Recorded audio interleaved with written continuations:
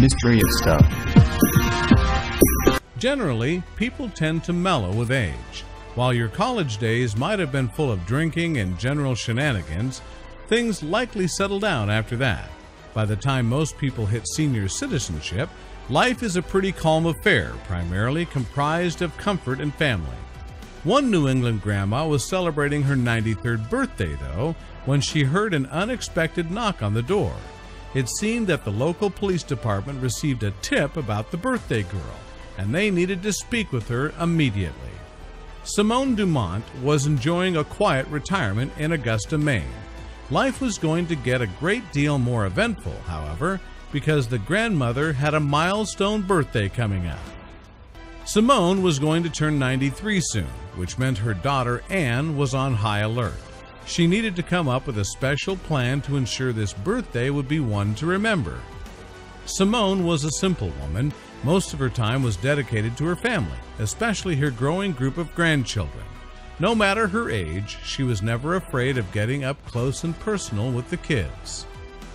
Beyond spending time with her family, Simone's schedule had one other consistent feature. At the end of a long day, she loved to settle down, put her feet up, and watch some TV. That gave Anne an idea. Anne launched her scheme on the day of the party. With all the guests in attendance, Simone heard a knock at the door. She wasn't expecting any additional guests, but she couldn't leave a visitor hanging. Her jaw dropped. Officers from the Augusta Police Department were waiting at her door. With a frown, they asked Simone to step outside. They had received a tip and would have to place her under arrest. The terrible gravity of the situation slowly hit Simone.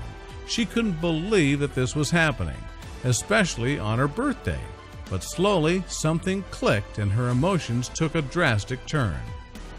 Simone saw the police cruiser parked outside and started beaming from ear to ear. Against all odds, she was thrilled. This was exactly how she wanted to celebrate her 93rd birthday. See, when Anne was making plans, she realized her mom loved watching Cops and America's Most Wanted. That gave her an idea. She was going to get Simone a closer look at the action. For the police department, this wouldn't be too unusual. Beyond their law enforcement work, the Augusta Police Department was known for helping out their community. Their officers frequently appeared in costume to surprise children. Admittedly, this house call was a little different. Back at the party, Simone decided to comply with the officers' request. She knew better than to resist arrest, after all. They escorted her towards the police cruiser parked in the driveway. The officers gently placed Simone in the back seat of the vehicle. She got a kick out of feeling like a participant in her own episode of Cops, but there were more surprises in store. To her delight, Simone could see some of the officers' tools of the trade up close. It's safe to say handcuffs are a lot more interesting when you're voluntarily wearing them. The officers also took Simone up to the front of the car, giving her a glimpse of their computers and other communications equipment.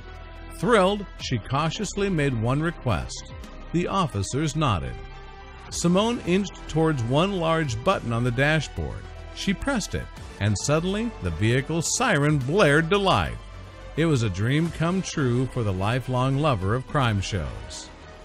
At that point, Simone exited the car and made one final request.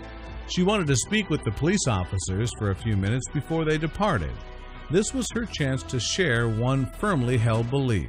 Simone's affinity for the police department was grounded in the fact that she admired their work. She always felt that the officers didn't receive enough praise for the challenging work they do each day. The officers appreciated her sentiments before announcing that they had a final parting gift for her. It was Simone's birthday after all, and all they'd done so far was arrest her. Simone received a sticker, making her an official junior police officer. It was the perfect way to cap off her birthday surprise and help her feel connected to the public servants she had long admired. A few days later, Simone simply told her daughter, "You made my life."